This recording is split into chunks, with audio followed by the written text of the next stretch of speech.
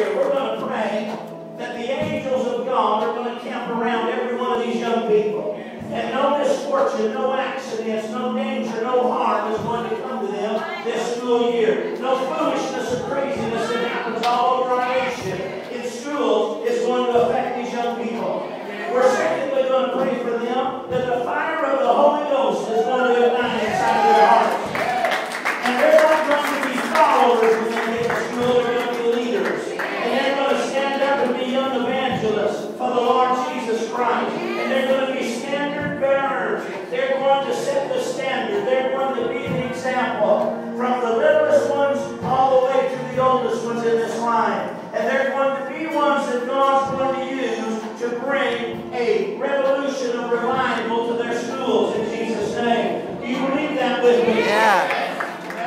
Well, we got a teacher here that would love to have a school year where the kids would listen and she didn't have to fuss and fight. So we're praying for our kids, but we're also going to send prayers out to the schools here in Meadville, Skidmore, over in Pettus, amen, and this area, George West, and I guess we can just say all over the South Texas area. So I want you guys to go ahead. Did you anoint them yet? Hallelujah.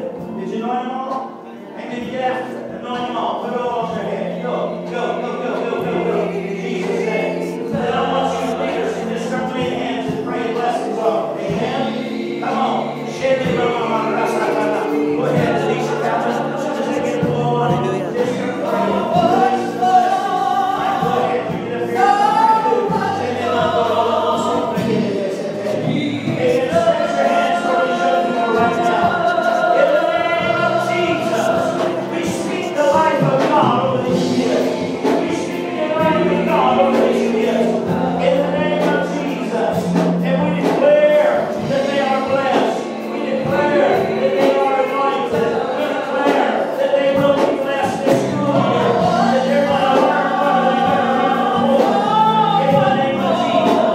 No distractions, no disruptions.